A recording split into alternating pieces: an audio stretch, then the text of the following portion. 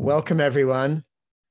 It's always such a pleasure to see everybody joining and see so many faces that are familiar, and then see some new faces in our community too. So thank you all for joining.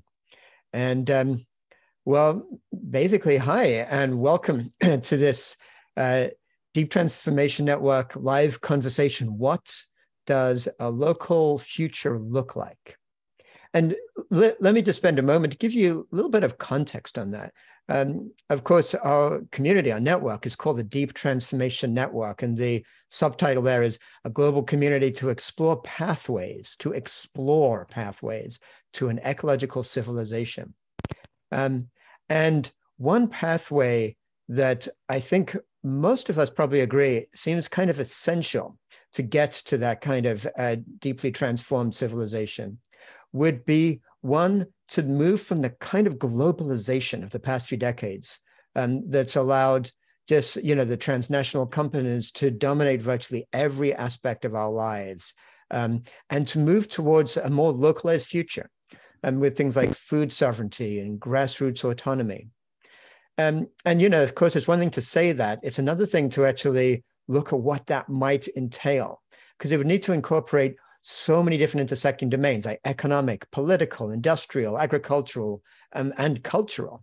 And so we're so embedded in this globalized world right now that for many of us, it's difficult to really envision what a more local community, more local world would actually look like. What would that local future look like? And that's why I'm so thrilled today to be in conversation with a pioneer of this way of thinking, Helena Norberg-Hodge, who has spent much, in fact, I think most probably of her illustrious life showing us that there is a different way we can organize ourselves and achieve that flourishing. And Helena is one of the world's leading thinkers on this topic. She's founder of the international nonprofit Local Futures and convener of World Localization Day. She's also written some amazing books on that, on this topic. And I've just recently completed one that she wrote a few years back called Local is Our Future, Steps to an Economics of Happiness, which is a wonderful summary of the whole topic. So I strongly recommend to anyone who wants a deeper understanding after our conversation today to actually read that. And our event today lasts 75 minutes. We're going to spend the first 30 minutes or so in direct conversation. Then it will open up the floor to questions from all of you. So when the time comes, please be ready to put up your Zoom hand and ask your question directly. But if you'd rather write your question in the chat in the first half hour while we're talking, that's fine. If a question comes to you, but you don't really want to be public about it, and we'll try to catch those and incorporate in the session. So Helena, welcome. It's so great to have you here with our community. And I know you have tons of fans all around this network. And you started speaking about globalization and the dangers of it and the need to move back to a different kind of future decades ago, when most people were barely even aware that it was even happening. And as I understand it, Helena, it was your years in Ladakh, way back when, in the 1970s and 80s, that caused you to become really passionate about it. So I wonder if you could actually start off just by talking to us about that time and what it was that led you to realize. How did you realize what was going on? And what was it that caused that passion in you that's driven you for so many decades since then? Happy to do that. I've got a bit of a frog in my throat right now, but I think I can manage. Yeah, I ended up in this place called Ladakh. It's the westernmost part of Tibet in 1975. Until that point, I had been I was a nature lover. I was quite environmental, but I wasn't an activist. I was living in Paris. I was working as a linguist. And I was invited to go out to help make a film about this unknown part of the world that really no one had heard of. It was Ladakh, the westernmost part of Tibet that belonged politically to India. I went out thinking I'd be there for 6 weeks. I ended up spending 40 years, sort of. I was there for Wow. many, many years, for half of every year. My organization is still working there. I haven't been back myself for the last 5, but Hmm. 40 years I was there for much of every year because I found the most delightfully joyful, vibrant, healthy people I had ever encountered.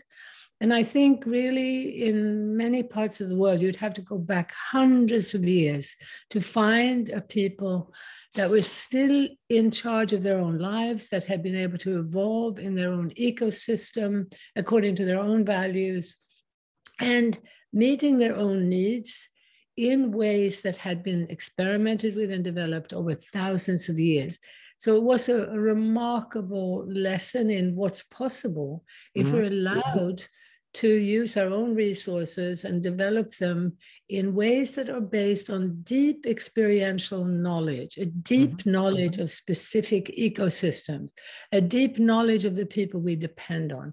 Now, these are lessons that I learned as I saw the global economy coming into a place that had never known unemployment. I mean, completely. No one ever had never known poverty as we know poverty. Yeah. And as I say, the health was good. So then I saw this global economic system coming in. I saw suddenly butter that had been transported for weeks selling for half the price of local butter. Mm. And I later on ended up doing a study, as it happens, of butter, because I was invited around the world to basically the story of Ladakh that I started telling, Right. appealed to many remote people around the world. And I saw that in Mongolia, where they had 20 million milk producing animals, there was no dairy from Mongolia in the Yeah. market in Ulaanbaatar. It came from Germany. So I became aware of this global economy with its completely unfair playing field, because Yeah. our governments have deregulated and subsidized giant Hmm. monopolies that they don't tax. And as I say, they Yeah. don't regulate. So this is how So I had, So yeah. yeah, what I'm so curious. Like when you were there in the first few years, it must have kind of slowly dawned on you what was going on, and that what was going on. I also imagine there was a moment when you got a sense this is really bad. Like something bad is going on. Was there one or two actual experiences you had where you saw a shift, something that you had been used to in the community, and you saw that shifting, and that had that impact on you? Well, for one thing, what happened was that I learned to speak the language fluently fairly quickly. I was a linguist, as I said. Right. And so I was spending a lot of time with the Ladakhis. And then there were a lot of very interesting foreigners coming in, sort of world travelers and authors and filmmakers from around the world to, to look at this incredible place. And all the foreigners were saying, what a paradise. What a Right. pity it has to be destroyed. Oh, And I wow. kept hearing that, and I realized that my Ladakhi friends would be absolutely astounded to hear this, because they had no idea about what was coming in from the outside, or that in any way was going to be destructive. So I very quickly became a sort of ambassador between the two worlds. And yes, in terms of negative impacts, the most extreme were that these goods coming in from the outside were selling for half the price of local products. Right. But I suppose the most dramatic thing was that the entire project was based on fossil fuels, bringing in a big diesel generator to have light in the main town, Right. and also other form pesticides. Hmm. Even outlawed pesticides like DDT were being promoted.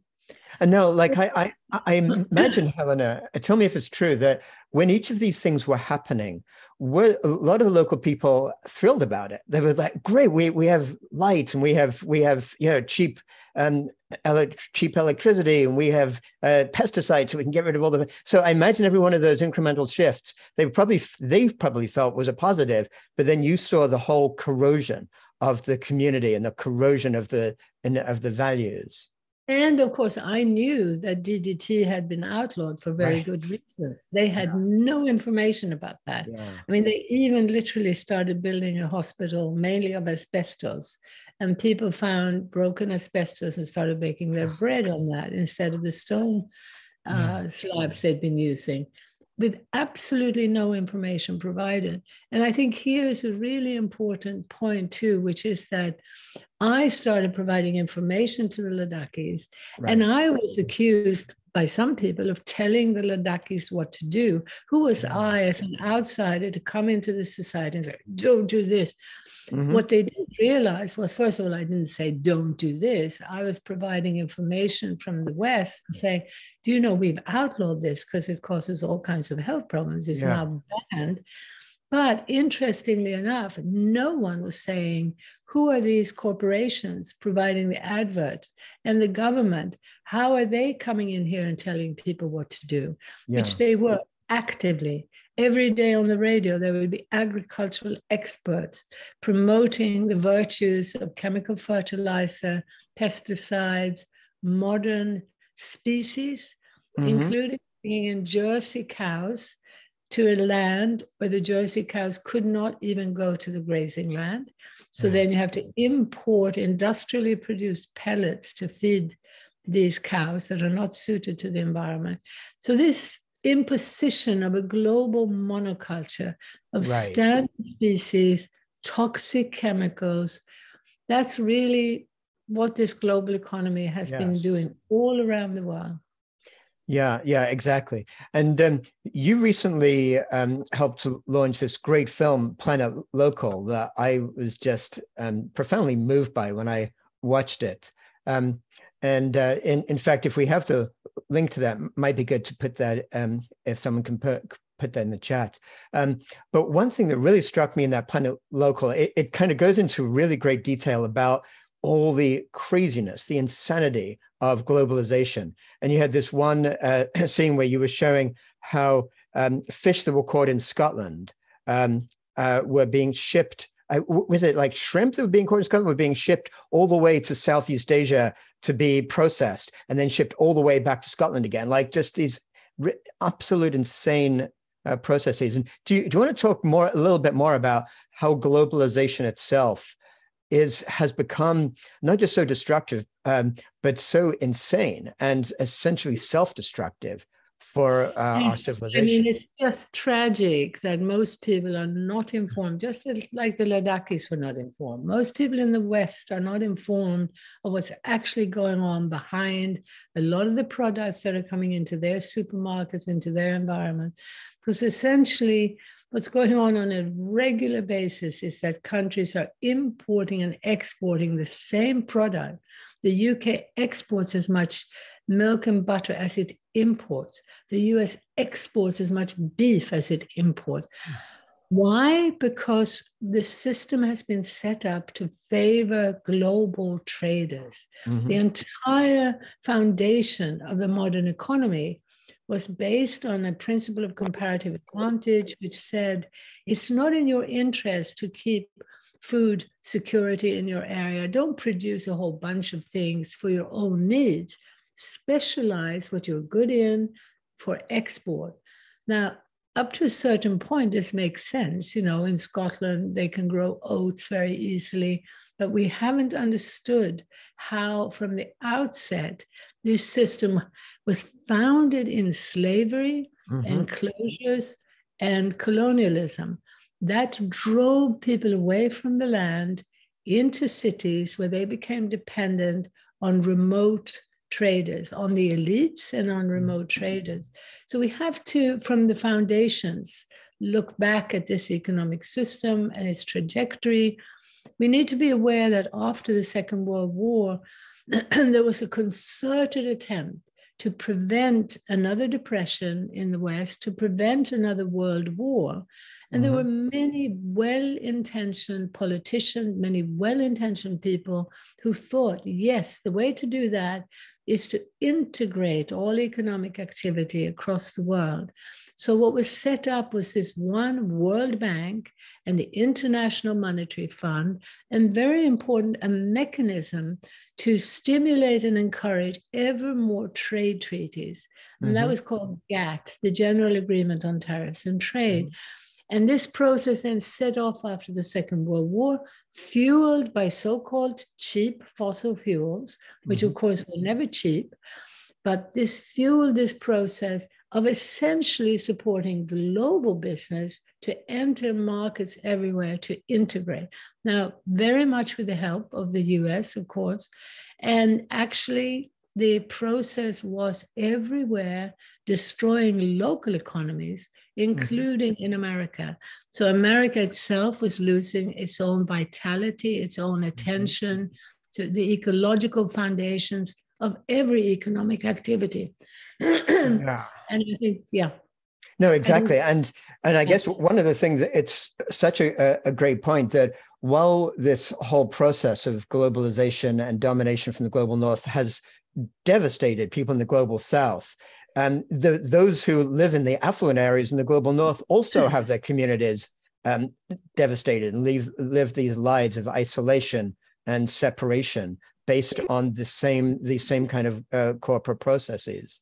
And one thing I would add, by the way, to what you're saying is just as I'm researching this a fair amount for my book I'm working on ecological civilization, what strikes me is how all of these so-called GATT and these trade treaties and WTO and everything coming after that, they set them up so that only the global north country, the most affluent country, the ones who basically won the Second World War, would have majority voting rights. So it's as if they're saying, okay, well, here's how we're going to set things up. We're going to play this new game, and we're going to all play this game together, but we get to determine the rules. And you guys don't. And this has happened ever since, decade after decade.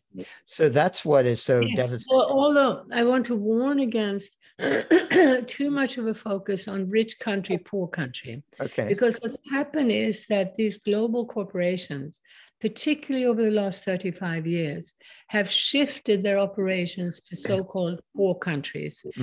And what's happened is they've influenced the environmental movement to campaign against the idea that poor countries need to reduce emissions. They have set up their big factories in China, in Indonesia, in India, in Mexico, where they want to be able to spew out lots of fossil fuel emissions. And they've influenced the environmental movement, as I say, to argue that no, poor countries don't need to reduce emissions. I would argue that one of the best ways for us to understand today why we are hurtling from crisis to crisis is to understand this tragic way that global banks and corporations have been deregulated and subsidized. Our governments have subsidized the global infrastructure for them while neglecting the local infrastructure. Local infrastructures, simple things that what farmers need in a region to have healthy, diversified agriculture to provide for their region. The infrastructure's gone, and regulations strangle them. So all around the world at the local level, meaning place-based business, we as individuals, smaller businesses, medium-sized businesses, we're all strangled with regulations, many of them completely counterproductive and heavily taxed. And the regulations are becoming more and more bureaucratic, more and more heavy-handed. In the meanwhile, those that operate globally, transnationals that are allowed to move around freely without any constraints, setting up free trade zones, have no regulations and no taxes. This is destroying the world from my point of view. I totally hear you. So let's turn to what we can do about it and what you've been working on so amazingly for so long. I mean, let's take a look at localization. And maybe you could just say for us, like, what does localization mean? If somebody wants to just try to absorb it and then be able to communicate it to friends or family or whatever. Well, first of all, localization, as we are promoting it, is coming from an international perspective, from a lot of international experience, with the recognition that we urgently need more deep dialogue, international exchange across the world to have a clearer picture and to build up collaborative movements that are going to start insisting that our governments, instead of deregulating, corporations that pay no tax, they need to start a process of regulating them with the goal of insisting that every business on this planet needs to adhere to democratically created rules for business. Yeah. Business needs to be subjugated to the priorities of ecological balance and social justice. We are not going to have that if we keep deregulating global business and we keep allowing, I do want to just add that global businesses now are ordering our governments to sign in these trade treaties ISDS clauses. In these ISDS clauses, which means investor-state dispute settlements, countries are signing in black and white, we will not do anything that might reduce your profit-making capacity. If we do, you can take us to court. These courts are kangaroo courts, and it's happening all the time. Swedish nuclear power plant sues Germany for deciding to phase out nuclear power after Fukushima. And Germany has to pay a Swedish nuclear power company because they're going to be losing profit. This is an insanity. And I really believe that the biggest, and the reason why we're in such a mess is that we are not allowed to look at this because those who have tried to raise this issue get silenced. We are shadow banned by Facebook, because we're coming up with a bit of light and clarity about this central issue of the power of global banks and corporations. And could I just also quickly say that after 2008, everyone in the world recognized that it was insane that some boys in pinstriped suits in the cities in front of their computers could gamble with the lives of people around the world with their mortgages, no idea who they were, no names, no nothing, envelopes of mortgages traded in this irresponsible financial casino. The entire world recognized we needed rules in the financial markets. But did it happen? No. Obama and the rest told us, no, they're too big to fail, too big to fail. Now, we need to have the clarity to realize we don't want to suddenly ban, as of tomorrow, every bank. We can't suddenly, it's not going to serve our interest to say to Coca-Cola, from today till tomorrow, we're shutting you down. We need to have clarity and a vision to understand that, of course, we can start a process of re-regulation. We can start a process whereby there will be very little damage to the people employed by those corporations. We're having that discussion a little bit about fossil fuel companies, but unfortunately the picture is not holistic enough to understand the vital role of the financial markets and of other businesses. Sorry to be so long-winded. No, I'm with you every step of the way, Helena. And what you're saying inspires me because as I'm doing the research for this idea of what an ecological civilization can look like, what I keep coming back to again and again, it almost seems like the single most important thing that can be done is to actually change the corporate charter for transnational corporations. That they're only allowed to have a charter, and it has to be renewed every few years, only if it meets those three bottom lines, not just profit, but people and planet. And if there were actually sort of chosen by sortition, not like the pinstripe suit regulators who basically go in and out with the corporations anyway, but actual citizens and citizens assemblies who determine every few years, does this corporate charter get renewed? Do they really meet those bottom lines? It would fundamentally change everything in just that one shift. Of course, it's a massive shift, but it's something that's doable. It's not something that involves rocket science. It involves basically some legal shift and the political will. So I'm so with you on that. But I also wanted to turn our attention then to actually really going local. And looking at examples of what localization means in situ sort of thing, in the regions. And like, for example, there was one great example you gave in your book that I was mentioning of Tosapan in Mexico, which was so inspiring. And do you want to just tell us a little bit about what happened there in that community and why that is like a model for what's possible? Yes, I mean, this is a group of essentially a co-op in Mexico that started essentially protecting their local economy and limiting export. They have some coffee export, but they've been able to create thriving farms, thriving ecosystems, and a community fabric, a social fabric, where they, in their locale, are caring for the land, for the water, for what people care about. Now, I just want to say, though, that with this localization process that we're encouraging, we have encouraged that people recognize that even in their own environments, I would urge all of you who are listening, who are interested, to try to put on these sort of global to local lenses. It's a paradigm shift. And if you look in your region, you will probably find examples of bottom-up localization. And what that consists of, just like in Tosapan, is people in a local area coming together to actually use experiential knowledge, their eyes, their experience, to support what they care about. And it's, for me, so heartening to see that this demonstrates general goodwill.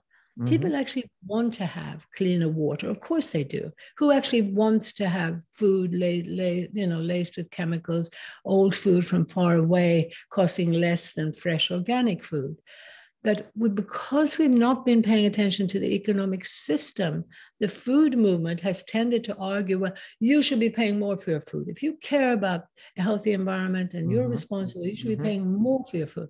But actually, maybe a better message is we shouldn't be subsidizing old toxic food. We need to be looking at policy. And in the meanwhile, if we come together at the local level, so classically, even a farmer's market is sort of one of the best examples of bottom-up localization. Right. When people come together in a farmer's market, you are suddenly seeing farmers earning 80, 90% of what you spend. In the supermarket, they get 10%.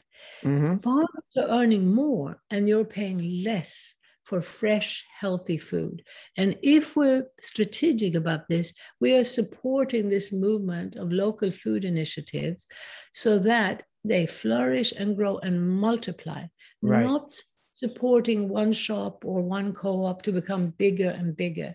So part of the vision of localization is understanding that when it comes to working with nature, the real economy, smaller is better. And I can say that almost as an absolute because I'm contrasting it with the scale that's been imposed by global traders and global businesses from the beginning of slavery, pushing people onto monocultures.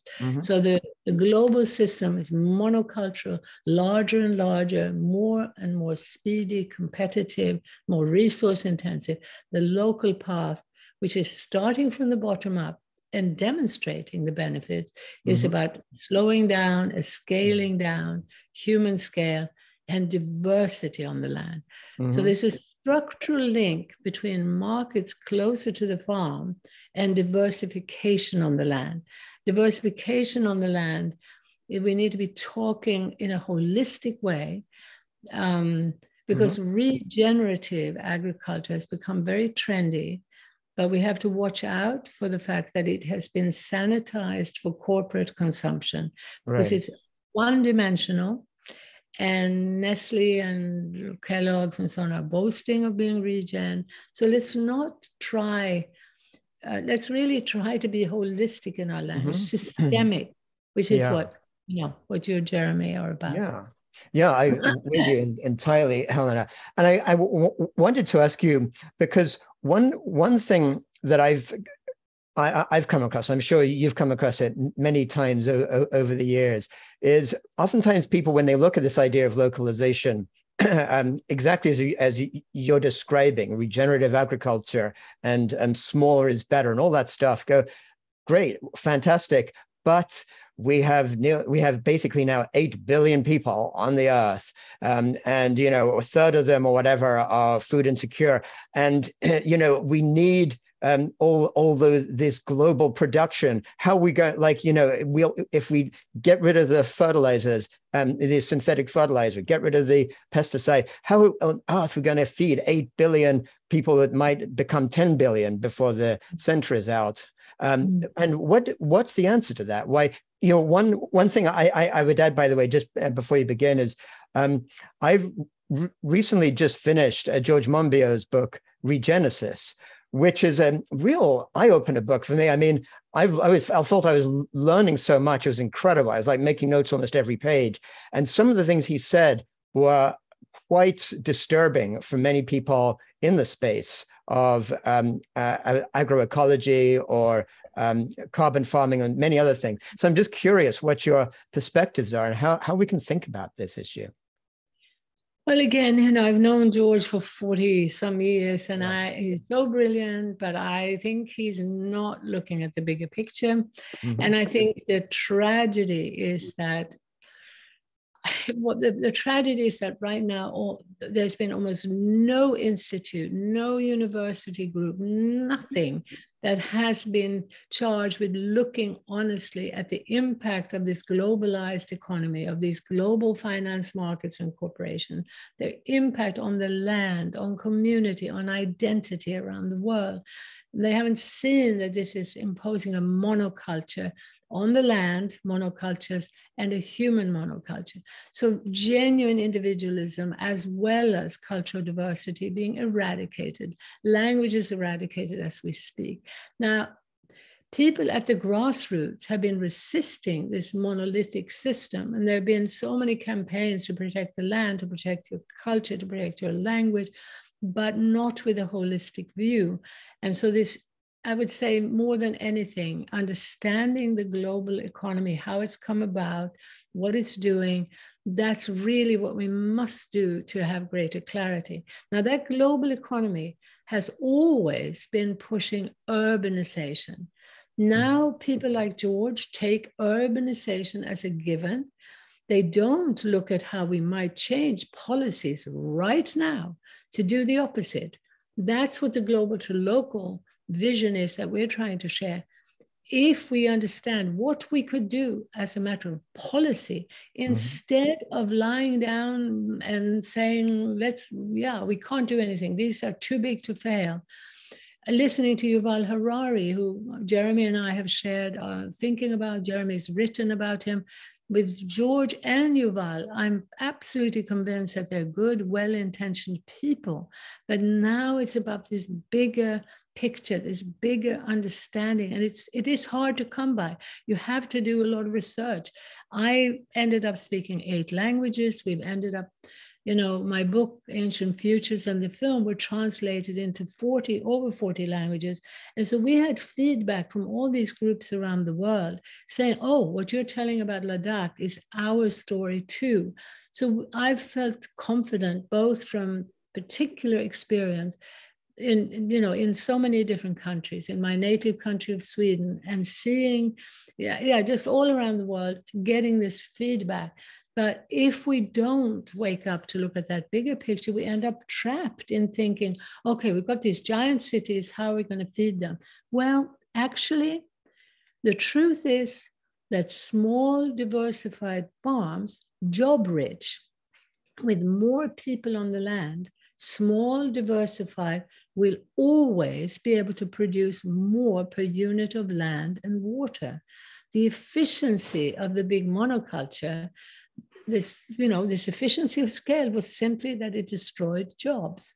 So yes, you could eliminate jobs, and that was thought wonderful. We're going to use fossil fuels, we're going to use big machines, bigger and bigger.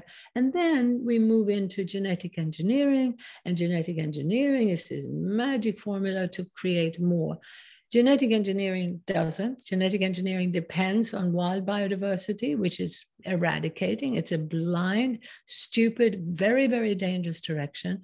And I think most of us, just with our eyes, can look at these giant monocultures and say, yeah, no, with diversity, we could get more out of the land. So actually shifting towards more, to literally shifting away fundamentally at the economic level from subsidizing and supporting more energy and technology towards supporting more people, more eyes per acre. As one of the wise leaders in this movement, Wes Jackson, talked about, more eyes per acre. We can have that deeper ecological worldview, that deep understanding of diversity. Anyone who's gardened will know, just you plant two bushes right next to each other. They seem to be on the same soil. They're getting the same water, the same sun, and yet one will grow a lot faster than the other. Appreciating that, picking the fruit when it's ripe, not coming with a machine, picking everything and then throwing away half of it. Right. The global food economy, the global food system is the biggest contributor to climate change, to masses of plastic waste, to destruction of biodiversity, both wild and agricultural. It is absolutely a monstrous system, and waking up to, from today till tomorrow, supporting more localized, diversified food economies is a win-win solution multiplier. We can start right where we are, but let's also lobby for policy change. Sorry. Yeah, that's great. I like that. Yeah, and to your point, I've come across lots of studies, such as from the Rodale Institute, have produced really powerful studies just showing that actually agroecology, when it's performed properly, can actually outperform in terms of productivity. So it's a matter of getting those ideas actually out there around the world.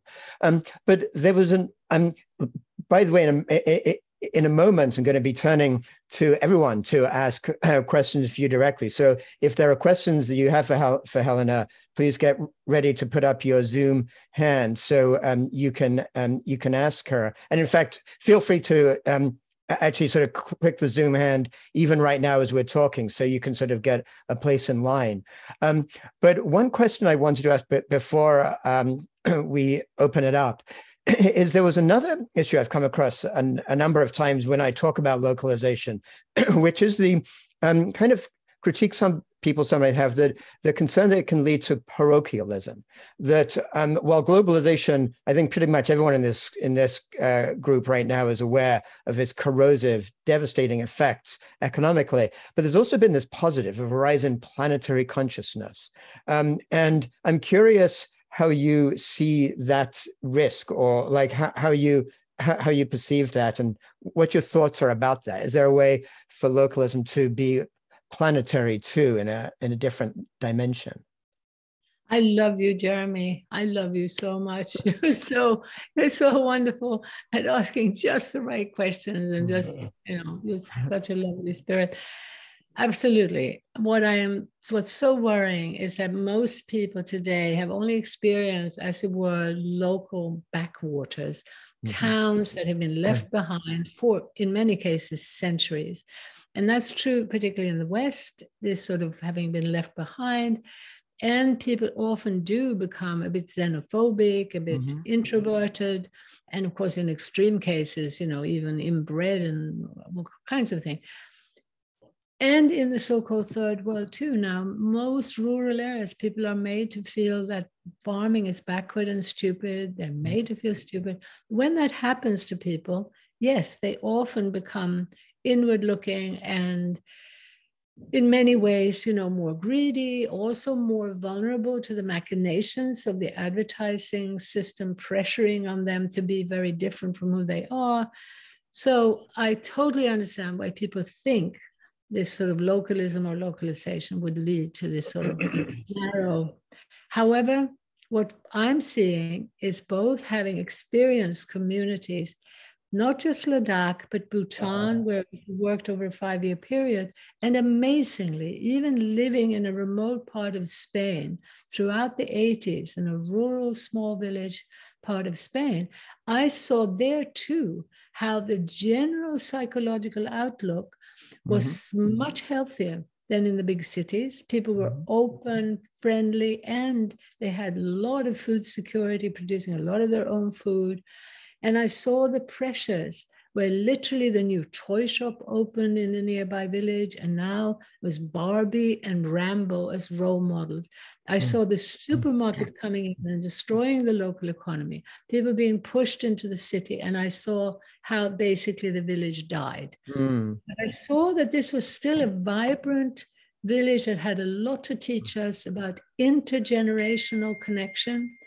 That's one of the foundations of a healthier, more localized economy. And we're not talking about everybody living on the land. We're not talking about everything being in the tiny village. Right. We've seen inside cities the rebuilding of the human scale, interdependence. Oh, we suddenly lost your audio, Helena. I'm not sure what happened. Now? Do you hear me just now? Went mute on us. Hear me now? Right in the middle of talking. I wonder if we can figure. Oh, it seems like everybody else can hear. I'm sorry. We can all hear. It was me who. It's not that you went mute. I went deaf in my audio. That's so funny. Okay. Anyway, yeah. So thank you. So sorry to interrupt. Then. So also my experience, and I'm saying even in Spain in the 80s, Spain had been through the Inquisition, Muslim invasions, women were wearing black. It wasn't the thriving culture that is the inspiration for me, from Ladakh, where the status of women was very high.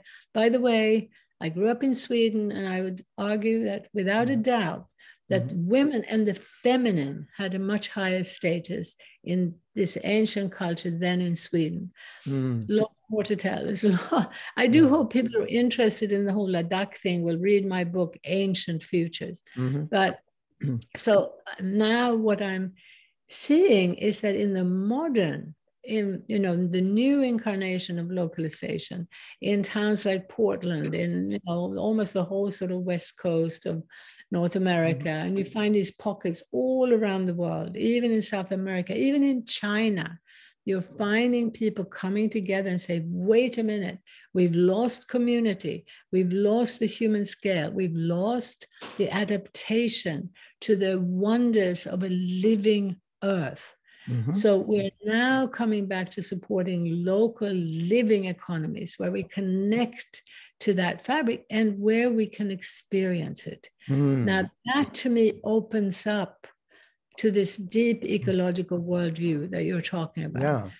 Opens us above all to the understanding that everything in life is unique and changing. It's the incredible diversity, no two cells alike, and they're not alike from minute to minute. The same cell is changing. There's this movement and shift in life. When we connect deeply with that, we are humbled. We become much more humble. We're no longer ruling our lives according to labels, left brain labels, static labels about life. We are now in tune with that flow, and it breeds deep contentment and deep compassion and connection. Beautiful.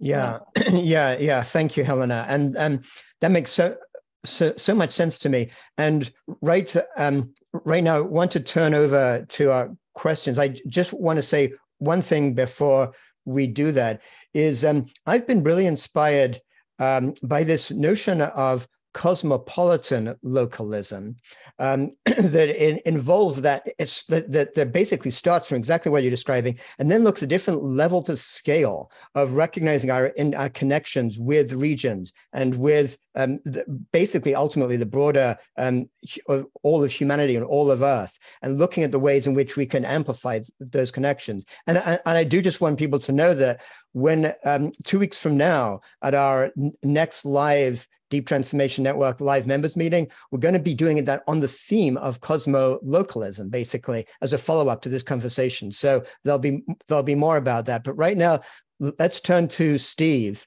And Steve, I'll ask you to share your question for Helena.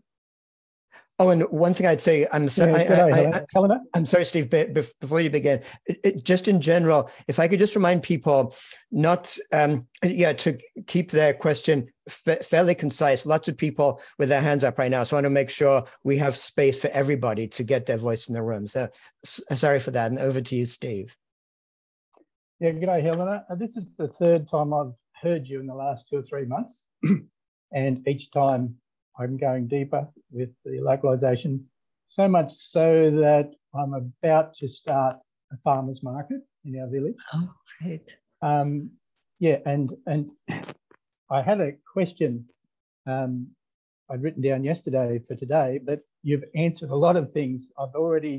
What you've talked about here, I'm overlaying that with my own local area, and even down to talk to this person by name. I'm actually naming people who from out of view. But my question is, what are some key things to look out for in my startup phase, which will start with a farmer's market, but this will grow to our broader local area? What are the key things to look out for in the startup phase?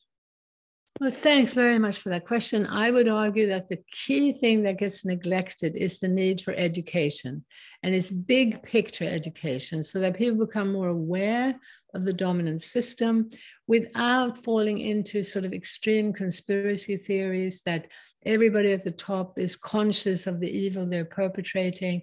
That's not helpful. But it is very important that we do understand how blind and dangerous the dominant system has become. And part of the education will include to re-examine and try to circumvent many of the regulations that look as though they are about public health and safety, but they aren't actually. They're very counterproductive for a genuine, thriving local economy. So to educate yourself more about that, and then find ways of getting more people to be fully informed, and all the time trying to encourage this holistic view and a process view of where we're going. For instance, sometimes in starting farmers markets, people will think, well, local, okay, we're going to say we're only going to have things in this market that come from less than 20 miles away or 50 miles away. That's not strategic. To create a thriving market, you might well have something from 100 kilometers away, possibly even further. If there is no wheat in the region and people want to make some muffins and sell them there, not to be too fundamentalist in terms of getting things moving in the right direction, because you'll still be better off buying wheat from Australia, and you'd be amazed at how much wheat is being imported into Australia from Europe. So they're already starting the process by, again, being more informed and educating the group that you'll be working with. Mm. Wow, great. Thank you. Yeah, that's great. Thank you very much, Helena. And get in touch with us. Be in touch with us. You might be able to help. I'm in Australia. Yeah, that's fantastic. Yep, will do. And Tom, do you want to join us and ask your question? Sure. This one has been troubling me a lot, and I'm really curious if you have any insights into it. How does the new localization take rapid climate change and other sources of global disruption seriously, given the likelihood that these mega disruptions may generate so much local change that traditional local knowledge may no longer be applicable? Well, this is, again, I'm saying that the bigger picture, we're talking global to local. So it means shedding light on the global shenanigans around framing of the environmental issue in the way that's making the average person in the West overwhelmed by guilt. The finger has been pointed at the individual. Don't drive your car. Don't do this. Don't do that. In the meanwhile, our governments are subsidizing the change that increases emissions. And right now, tragically, we're set on a Green Deal direction that is about massively increasing the production of energy of all kinds, including nuclear and fossil fuels. But even when we're talking about giant solar farms, wind farms, they're bunging up wind farms in the north of Sweden in the forest, cutting down forests in an area where there's almost no wind because it suits the financial trading in carbon. So we need exposing the global system and arguing for this localization is the most important thing we can do to prevent further catastrophic destruction. And in the meanwhile, anything we do at the local level to particularly create thriving food economies has this absolutely massive benefit in terms of reducing climate emissions and genuinely restoring carbon. But we have to see through the myth that George is now promoting with his book Regenesis, that we cannot have any farming that's healthy. We can have farming that actually sequesters carbon while massively increasing productivity. But we're being now, our thinking is so shrouded in narrow issue thinking, starting where we are, not looking at what was there before and where we could go if we move towards diversification on the land, including animals where the poo is the most valuable fertilizer. Creating those systems, we can sequester far more carbon than with a lot of the shite that's being promoted as part of the whole carbon trading system. It's tragic. And on that topic, wanted to just put into the conversation question that David Takahashi had that he put in the chat earlier, which is kind of similar to what you're just describing. He talked about, would a global system, he says, that acted as a decentralized meta-organizer, like a sort of aspen forest, and could it move resources from areas of abundance to areas of need? And could that be a way in which we could have a globalized planetary system that was based on local? Well, I think we've got to be really clear about the fact that the movement right now is it's so unfair. Amazon can fly things all around the world and with their own airports, their own infrastructure supported by our government. If you and I want to post something across, even sending a book between America and here is costing like $50. So we're not aware of the injustice of what's happening. So yes, if we start getting some sanity into the system, right, we don't have these hidden, the welfare for global corporations. And we got to look at it globally, not just at the national level. Dealing with our national industries is not what it's about. It's about the global mobile and, again, take into account the finance markets. If we get sanity in there, of course, there could be exchange and support across the world. But right, everywhere in the world, it makes sense to look at how can we create real food security by diversifying closer to where people are and starting to shift and support so that smaller towns can thrive instead of shifting. The entire global population is now being pushed by algorithms to move into bigger and bigger cities, mega cities. If this blind global agenda continues, where I believe most of our leaders are blind, they're not being forced to look at the bigger picture. And if we don't wake up from the bottom, where we do have deeper contact with both with the environment we care about and the community, I think we're doomed, because the algorithmic financial pressures and blindness is going to be pushing for 100% urbanization with a little bit of rewilding around the edges, but that's it. I hear you, Helena. Thank you. And can we turn to Kate? You want to share your question? And I don't know if you have any video, Kate, or just audio. I'd like to just use audio because I have bad internet connection. Sure, yeah. Helena, I wanted to ask you if you could discuss the role of satiety in our shift to local, because when we're living in this global, the role of satiety, contentment with enough, because when we're living in this stressful globalization, we feel we must have more and more and more. But when we're living in a vibrant local community with relationships and connections and connection with the land, it feels we may be content with just enough. So I wondered if you could address that. Absolutely. I hope again you look at our film Planet Local, because part of the dominant narrative has been to tell us that we're happier and happier and happier in this consumer culture. We've been made to feel guilty. There's been so much, discussion of, why are these teenagers in Switzerland or America who have everything, why are they so depressed? We don't have everything. We've been robbed of community, and just as importantly, we've been robbed of deep communion with life. When I went back from Ladakh and saw that in Stockholm, more than half of every dwelling was inhabited by one person living alone, I really had, this wake up of how isolated and lonely we are. And what that led to, there was a lot of depression, alcoholism, suicide, and that's getting covered up. We now have an epidemic of dreadful mental illness, particularly among young people worldwide. And there's a direct correlation to the extent to which they're pushed into this urbanizing consumer culture.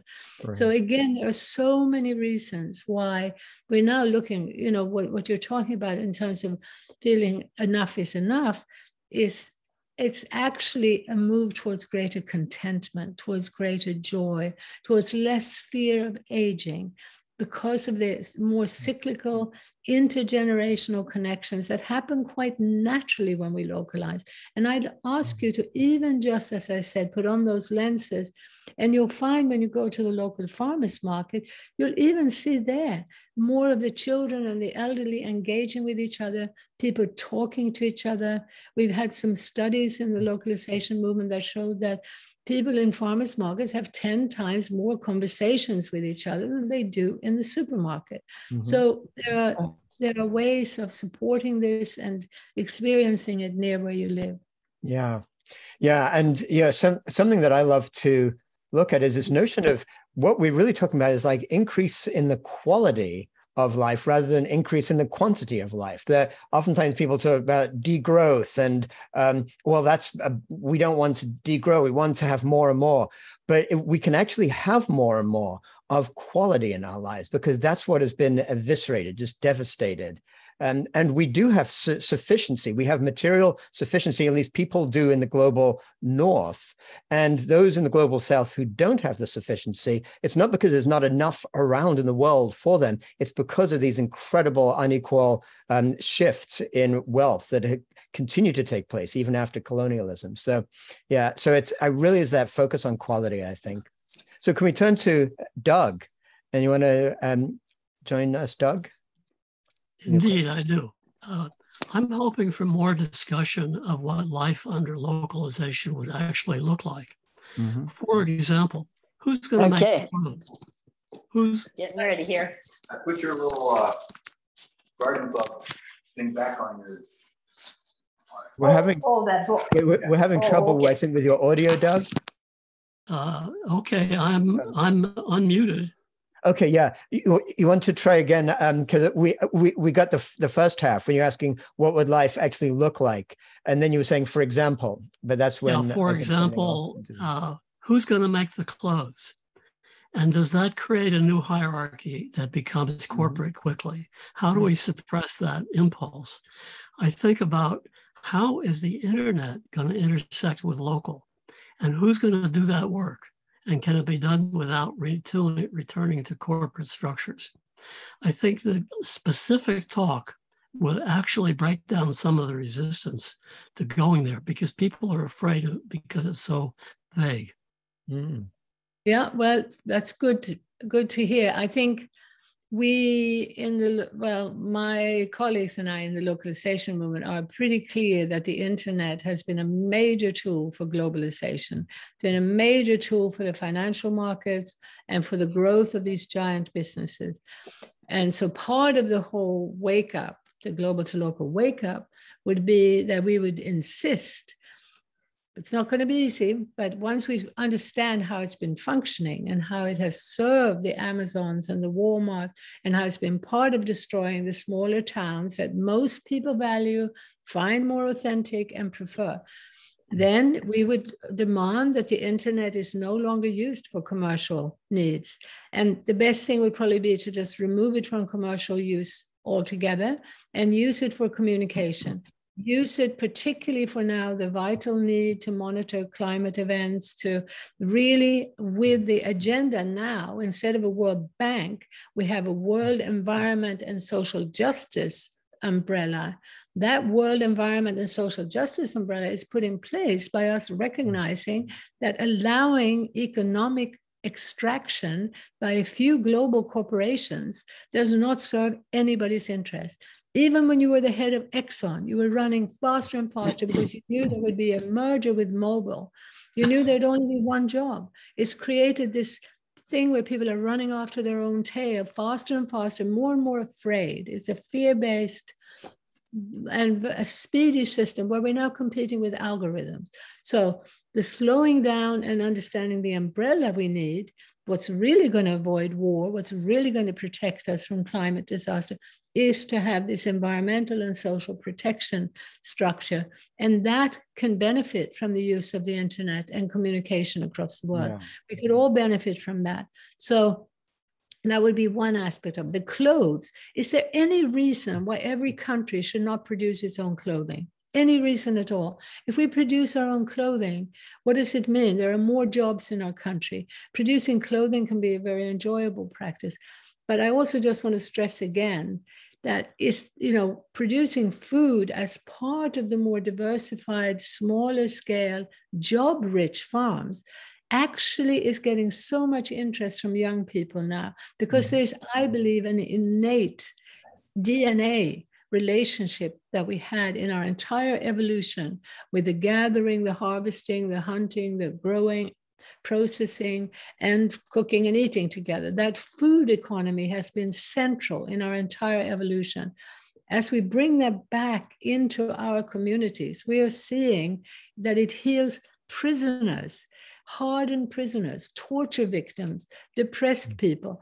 It's a reconnection with life that is doubly enjoyable because you're also doing something very productive, something that benefits other people, that benefits health of the ecosystem and you. So I hope that we can really wake up to how deprived we've been and how what's happened to us as we were pushed away from our deep engagement with the natural world. Yeah. Thanks, Helena. And I do think that a part of it, of course, is exactly how I introduced things at the beginning, which is that we're so embedded in this globalized world right now. It's very difficult for us to even conceive that we could organize ourselves in a different way, which is really what excites me about this whole notion of an ecological civilization. Basically, all the answers are there. It's just a matter of weaving them together. And then it's really all about the political will of moving into that direction. So yeah, that's great. And let's turn to Bill, and welcome, Bill.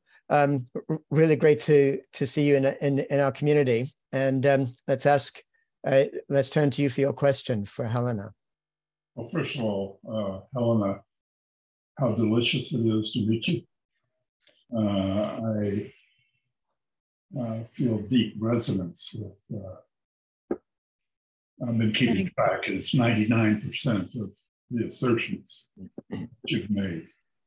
And we could get to the 1% offline, but I just really appreciate the work that you've done and the exploration and the size of your mission. It's just absolutely spot on. My work is in cultural change in corporations, and I've dedicated most of my life to that. And I see a need for a very fundamental shift in our organizing and developmental paradigm from what I would call a control over paradigm to an evolve with paradigm. I see communities, not only communities of place, which is what we've been speaking about primarily, but also communities of purpose as needing and being ready.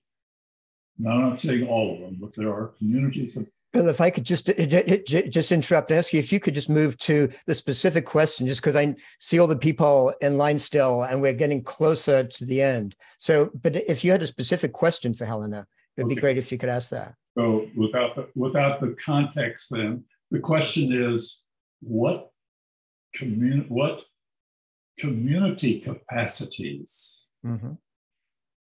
you think it's most important to be developed for them to become wise communities and participants in a wisdom network of communities? What are the community capacities as distinct from individual capacities? Yeah, well, first of all, I'm trying to encourage communities of place. In other words, localized communities. I think we're all developing wonderful, as I am with Jeremy, wonderful community on the web, far removed from each other. And that's important.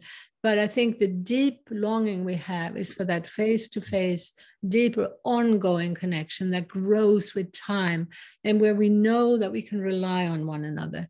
This is something that's missing in our lives. I myself am finding that with the mobile phone, and I'm so aware that it's the technology because I've lived without it, is actually enabling and encouraging so many different relationships. And I'm having where I'm living now so many, as it were, friends, that is all feeling shallow. It's not feeding what I believe or what I feel I need, which is deeper ongoing relationships that grow over time, where I know that we can count on one another.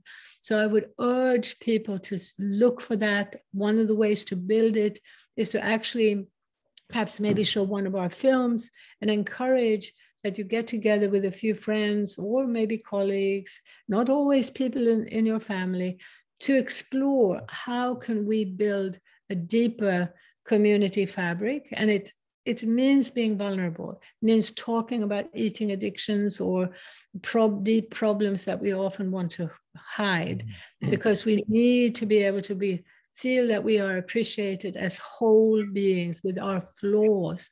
We've been subjected to images of perfection, and that has destroyed our self-esteem, destroyed our security. So I guess that would be one of the most important things. Thank you so much, Helena. What a great, this made me feel good in my heart, just hearing you describe that. Thank you. And let's turn to Elizabeth. Welcome, Elizabeth. Great to see you there. Aloha. Is my mic working? Yeah. Yes. Nice to see you. Helena knows the extreme challenge I had yesterday with my microphone on a new computer. Right. Anyway, I'm solidly a localist. I've lived most of my adult life in local communities in Spain, in Greece, in Peru, places. But my question is more connected with what Doug is asking. Yes, every country should be able to produce its own clothes, but every local community can't. And I know so many wonderful new green, truly green, clean technologies, even for hydrogen dirigibles that have no pollution whatsoever and can move very fast and carry very big loads. But all of those things still require, real production facilities.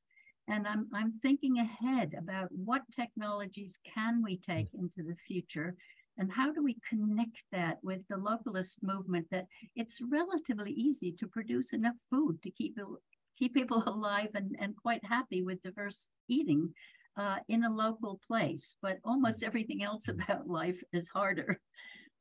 So I don't know. Do you know Ross Jackson's Gaian League idea?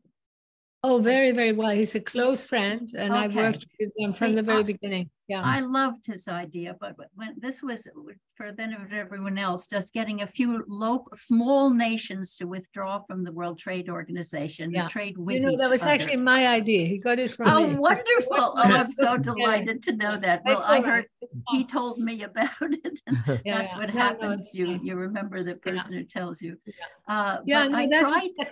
I tried it in New Zealand, for example, and basically, long story very short, they said, what? We just got accepted into the big league and you want us to go small again. Yeah. The fact that many small is what we need as human beings. It's how we evolved, you know. And the thing about the smaller human scale is that we don't realize that we are being ruled by people whose name we don't know. We can't set a name to it. It's this anonymity. Let's just keep in mind what happens when we try to ring a government agency or a big corporation now, sitting there for hours, sometimes waiting to talk to a human being, because all these algorithms, all these tools are serving this centralization of power, completely linked to why in every country the gap between rich and poor is widening in an obscene way. When are we going to wake up to the fact that it's exactly the same trajectory that is creating that gap, that is decimating the earth, and that is decimating our well-being, our inner well-being? This is what the global to local vision that we're trying to share is all about, is connecting those dots. And then we'll see that we evolved in smaller groups. We'll see that small is where we thrive. The land thrives, we thrive. And many, many small is how we can come back to peace and genuine sustainability. Now, the big question is the transition. But, you know, Elizabeth, you were saying that many of the other things besides food are so difficult. Again, I've seen in old local and new local that actually when people come together for all the basic needs, food, clothing, shelter, when they come together to do clothing, when they come together to build houses, when you have the right number of people, the building of a house can be a joy, can actually be a fun enterprise. And when you're using non-toxic, which means non-industrial, non-corporate materials and paints, it's even a healthy enterprise. So then what I'm seeing too in the new local, where people then have the chance to do a bit less work, you see culture thriving, you see music, creativity, art, crafts, and people developing multiple skills. And just to come back to that, what you were mentioning about Ross, you know, the idea as part of the transition, which I think is going to happen, is that a smaller group of countries will come together to decide we're going to support each other to stand up to this corporate empire. And again, it'll only happen if there's enough awareness and if the social and ecological movements come together to see that we're talking about, as I say, we know that the welfare of the planet is our welfare. What we haven't looked at enough is how we learn from indigenous cultures, from nature-based cultures, rather than thinking we can go straight to nature, because it's from nature-based cultures that we learn about social organization, that we learn that every mother can have 10 caretakers for every child, that every person who's aging is so deeply connected to the life that's going on, is an important member, so we don't fear aging. There are so many. Thanks. Well, so let me just kind of turn to, I'm just aware of the time right now, just the last couple of minutes. Maybe we can have time for one more question from Jennifer. And to Diana and Carrie, my apologies we didn't get to you, but I will be uploading this, the recording of this onto the network. And maybe you could ask your question there when on the post that's uploaded, so that then maybe Helena might have a chance to be able to respond actually to you on the network. So Jennifer. Thank you. This might be a fun final question. Yeah. So let's say all these invisible powers that are making us global and running the world said, okay, Helena, we believe you. We want to do this localization thing. Lead us, and don't worry about the regulations. We'll we'll unwind whatever we need to unwind. What are the top, 5 things that you would get us on the road to doing immediately? Well, I say the number one thing is, well, actually, I often like to lead people with 5 words. The first one is connect, so that you as an individual don't take this on. You form a group.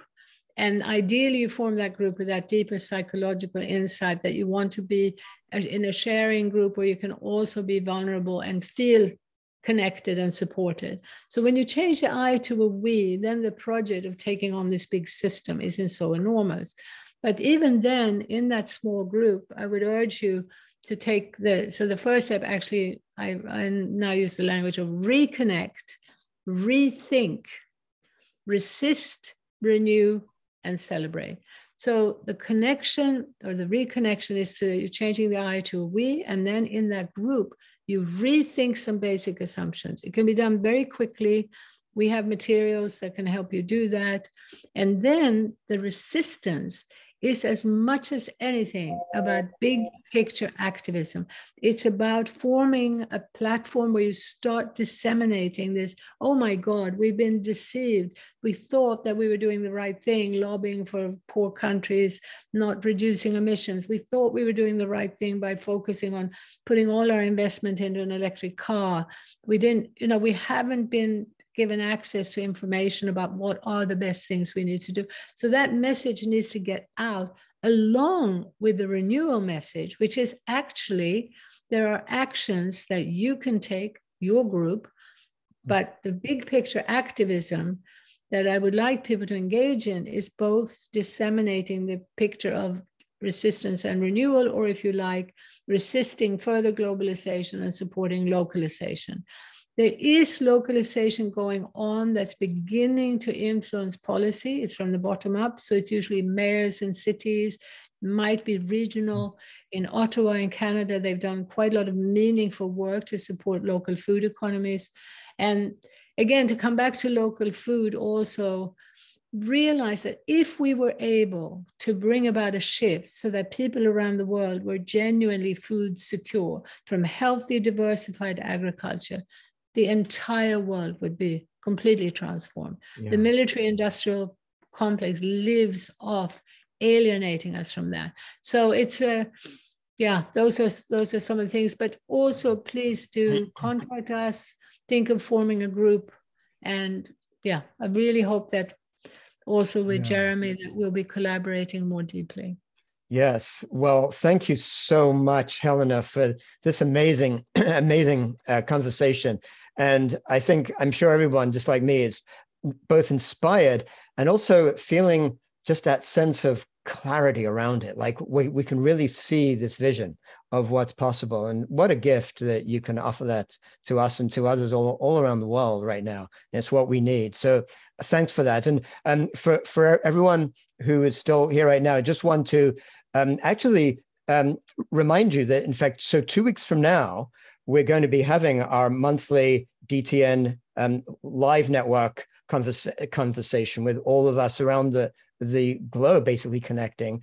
But the topic is going to be a follow-on from this conversation on cosmopolitan localism or cosmo-localism. And we're going to actually have a panel of people who have been engaged either with localism, like actual examples, or also have written about what that actually means to connect all these different layers.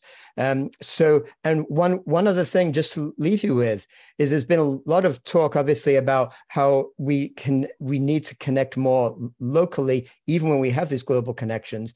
And DTN is going to be following this path. I'll be announcing this 2 weeks from now, but DTN is going to go local too. We're going to start to connect with people locally from this big community where we are, so we can actually meet in person and figure out ways to get together face to face, just like Helena's been talking about. So thanks so much to all of you for being part of this, and see you again fairly soon. And Helena, look forward to staying in close touch as always. Thank you. Thank you so much, Jeremy. In fact, I'd love to be part of that panel in 2 weeks. Great.